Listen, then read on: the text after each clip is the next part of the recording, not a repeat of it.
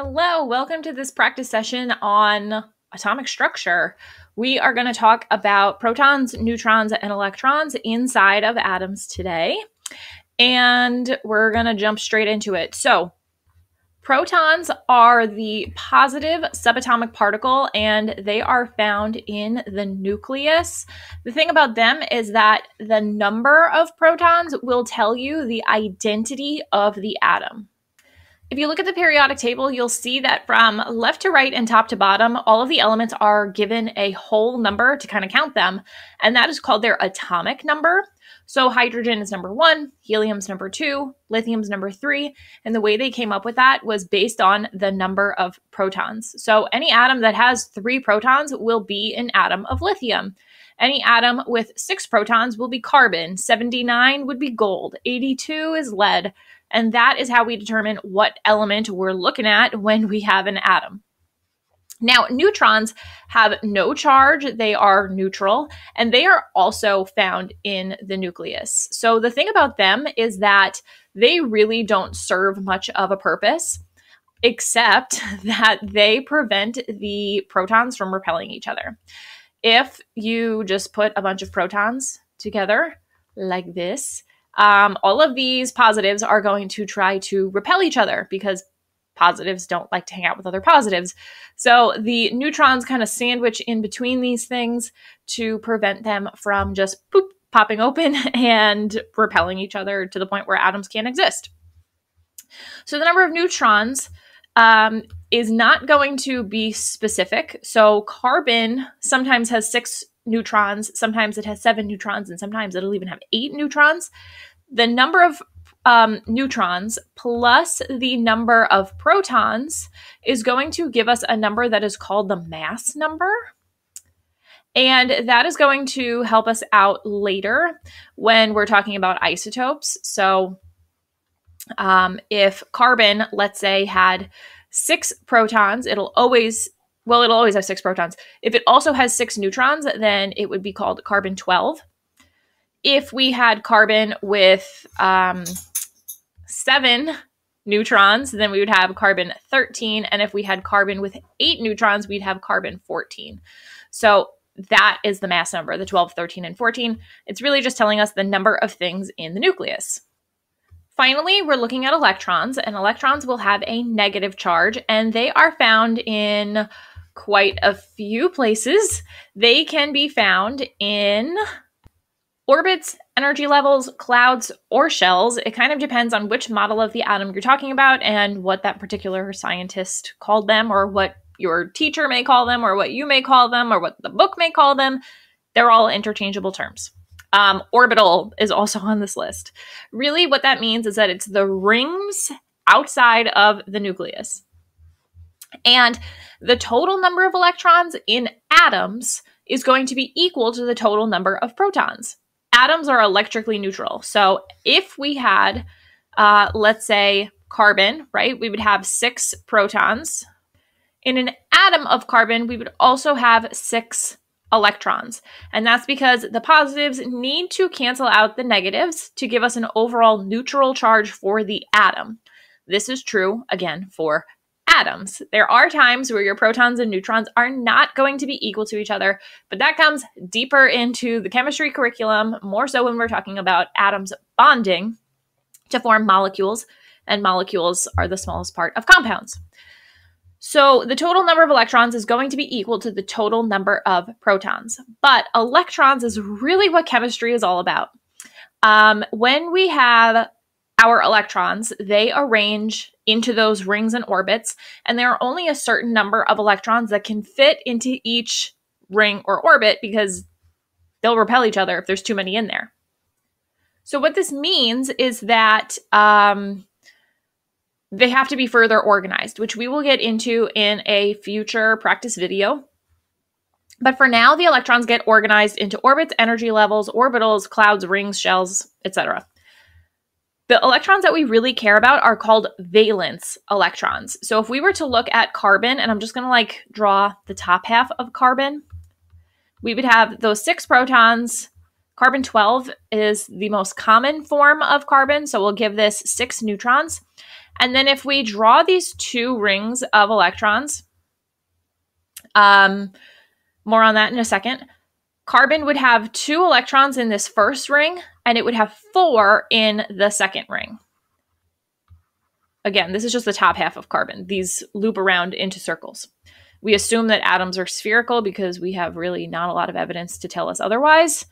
Our evidence points to a sphere. So the 4 electrons on the outside are called valence electrons, and they are the most special electrons. And that's because they are the ones that will participate in bonding. And that's mostly what chemistry is about. Those interior electrons don't do much. It's those exterior valence electrons that are going to really run the show here. So that's what's special about electrons, is that really only some of them matter. I mean, they all matter, but only some of them are really important to the chemistry of that particular atom. Let's check out bromine on the periodic table. Bromine is right here. So this number right here is, again, the atomic number. And for atoms, that will be equal to the number of protons and the number of electrons. So in bromine, we will have 35 protons and 35 electrons. Now, to figure out the number of neutrons, what we will want to do is take this mass and round this to a whole number. If we take 79.9 and round it to a whole number, we would have 80. So this number is called the average atomic mass. And I don't know if you know, but there are a lot of bromines out in the world. And what we have done to come up with this number is collect a lot of bromine. And then the chemist will put it into something called a mass spectrometer.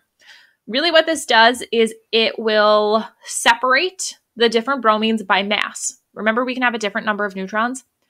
If we have more neutrons in bromine A than we have in bromine B, bromine A will be heavier. And they will split in this mass spectrometer by mass. So what happens is you'll have, the original mass. Let's say we put 100 grams of bromine into this mass spectrometer, and 50 grams of it has a mass of 80. And I don't know, 10% of it, 10 grams has a mass of 81, and then some of it has a mass of 79. They will do a weighted average of all of those samples to figure out what the average bromine's mass would be. And this has been tested over and over and over again. It's at this point kind of rare that the masses on the periodic table are going to change, but they do sometimes, so make sure that you're using a current periodic table. So the average bromine will have a mass of 79.9, which means that most bromines are going to represent the mass number 80. The majority of the bromines will have enough neutrons that their mass number will be 80. With a mass number of 80, that is equal to the protons plus the neutrons. So if I wanted to find just the neutrons, I should subtract the number of protons, which is 35.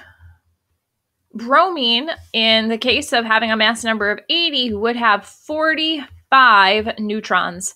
And what this means is that the average bromine has those 45 neutrons. Some of them will have more neutrons. Some of them will have less neutrons, or fewer neutrons rather. But the average bromine is going to have those 45 neutrons. And that's how you can figure out how many subatomic particles there are just using the square on the periodic table. Let's try another one. Up next, we have silicon, not the same as silicone. It is right here on the periodic table, and it has an atomic number of 14, meaning that it has 14 protons, and considering that this is an atom, it will have 14 electrons. Now, the number of neutrons, again, is going to be the mass, which is the average silicon atom. We're going to take that mass, round it to a whole number, and then we will subtract the number of protons. And in this case, we will have also 14 neutrons. Now, what's interesting here is that the periodic table was built very strategically. I will get into more of this in the Bohr models lesson. So if you're interested in this, there'll be more over there. Silicon has these 14 electrons, and they have to be organized into those orbits, shells, clouds, whatever. If we were to kind of sketch what a silicon would look like, the nucleus would be made of 14 protons, hence the plus, and then we would have 14 neutral neutrons. And silicon is in the third period of the periodic table. The periods are the ones that go across. And this means that silicon actually has 3 orbits of electrons. Silicon is going to have 2 electrons in that first energy level. It will have 8 in the next energy level, and then it will have 4 in the final energy level, the valence shell. I know it has 4 valence electrons because it's a member of group 14, and all members of group 14 have 4 valence electrons. We also can kind of use this periodic table to tell us how the electrons are organized. So if you look at the first period, we have hydrogen and helium. The first period corresponds with the first cloud or orbital of electrons. And because there's 2 elements in that period, we can fit 2 electrons in that first ring. I'm telling you, this periodic table is beautiful once you know how to read it. Period 2 corresponds to the second cloud.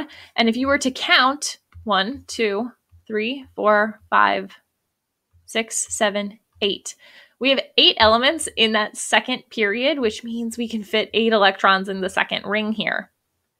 And then silicon is in the third period, so the third energy level, but then it is the 1, 2, 3, 4. It's the 4th element in that period, giving us 4 electrons in the valence shell. Now, if you added these together, 2 plus 8 plus 4, you would get those 14 electrons that silicon has.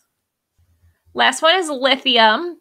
Lithium has an atomic number of 3, which means it has 3 protons and it'll have 3 electrons. The mass of the average lithium is 6.94, meaning that the average lithium has a mass number of 7. It's got 7 things in the nucleus, but 3 of them are protons, meaning that 4 of them must be neutrons. Lithium, the average lithium that is, has 3 protons, 3 electrons, and 4 neutrons. All right, that is everything on atomic structure. Please make sure to leave any questions you have in the comment section below the video. Subscribe so you don't miss our next practice session, and I'll see you there. Bye.